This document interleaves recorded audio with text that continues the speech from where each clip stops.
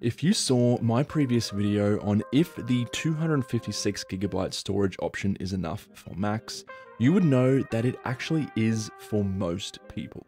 Of course, if you have the money, upgrading to higher capacity storage options is great, but let's face it, most of us are struggling to even afford just the base model MacBook Air. That doesn't really leave much room in the budget for storage upgrades. Not to mention, if you wanted the 2TB SSD version, you would have to cough up $800, which is almost like buying a second MacBook Air. The good news is that you can use an external drive to store a lot of extra data and even install apps and games to it. It's actually pretty easy, and in this video, I'm going to show you exactly how. Now, for the purposes of this video, I'm using a 2TB NVMe SSD drive in an enclosure, and I get around 900 megabytes per second read and write speeds, which is super fast, probably one of the fastest external storage options out there for the M1 Max right now. I will have another video on this channel going into this in more depth and showing you how to make one yourself, as well as testing out some different NVMe SSD enclosures to find the highest performing one. Anyway, let's jump into the screen of my M1 MacBook Air with a 256GB SSD, and I'll show you how to set up your external drive and start installing apps and games to it. Okay, so the first thing you're going to want to do when you plug in your external drive to your computer for the first time is actually format it.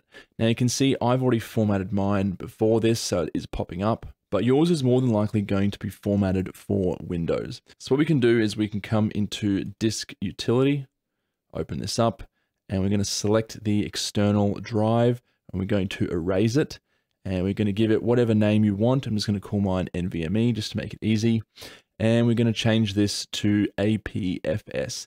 Now, this is obviously the Apple file system, and I do recommend using this if you're going to be using this drive to run games and apps off, because it's a lot more compatible than some of these other formats here.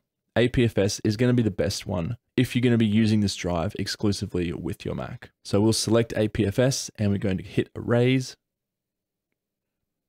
And we can see that has been successful. There's no issues there at all. So we're going to hit done.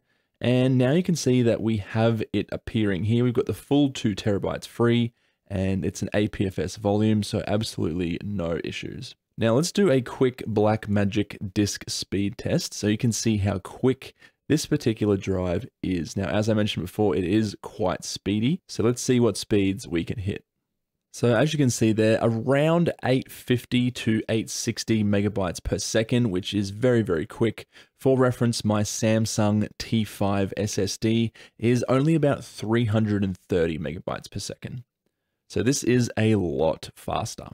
So let's stop that. Now, just quickly on the speeds, you guys don't necessarily need a super fast drive, but if you're going to be doing stuff like editing footage or doing a lot of transferring, you do want something that's relatively quick, at least over around 500 megabytes per second, because if it's too slow, it's going to take ages to transfer stuff, and you're just not going to have a good experience. Now, this is nowhere near as fast as the internal drive on the Mac, so let's actually try that out, shall we? So I've just selected the internal SSD on the Mac, and we'll see how this compares to the NVMe drive I'm using.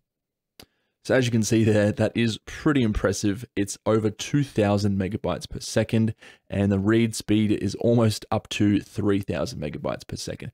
But again, guys, like, you are really paying for this. You are paying the Apple tax in every sense of the word. So it might not be the most cost-effective upgrade for you guys. So what we'll do now is we'll actually put some apps onto this external drive. So let's open it up, and you can see there it's completely empty. There's nothing in it. So let's actually put some apps in there. Now, these are some apps that I've already installed. Now, obviously you'd probably want to be doing the largest apps here. You want to transfer those over, but let's just say I don't use Blender that often. So all I can do is literally drag and drop it onto my NVMe drive.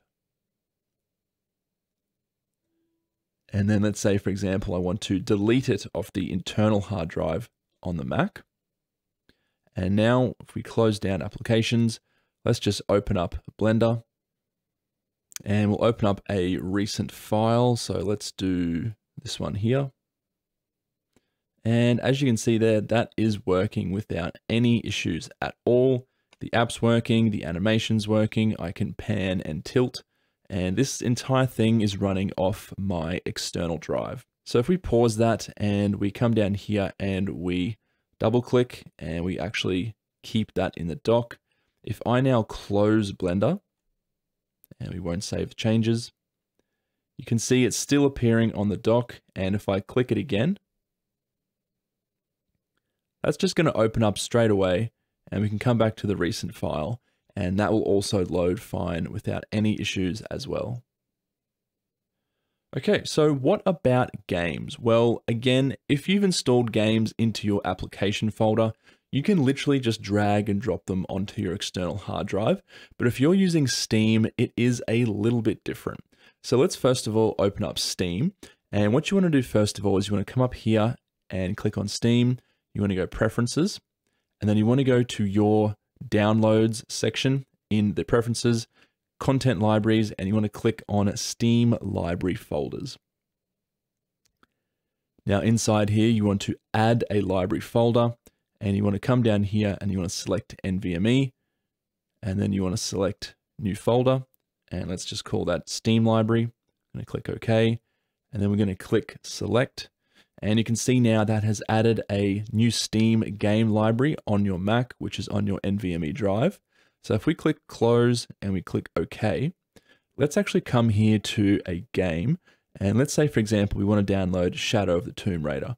Well, we can click Install, and then we can actually select where we want to install this to. So we can install it on the Mac hard drive, or we can install it to the NVMe drive, and we can click Next.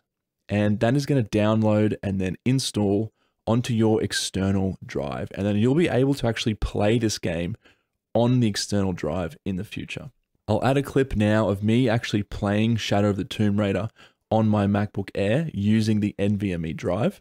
And you can see there's absolutely no issues at all. One thing I will mention is that NVMe drives in particular can get quite hot. And this particular drive certainly will get really hot if you're doing a lot of intense work, like transferring hundreds and hundreds of gigabytes of files in one go.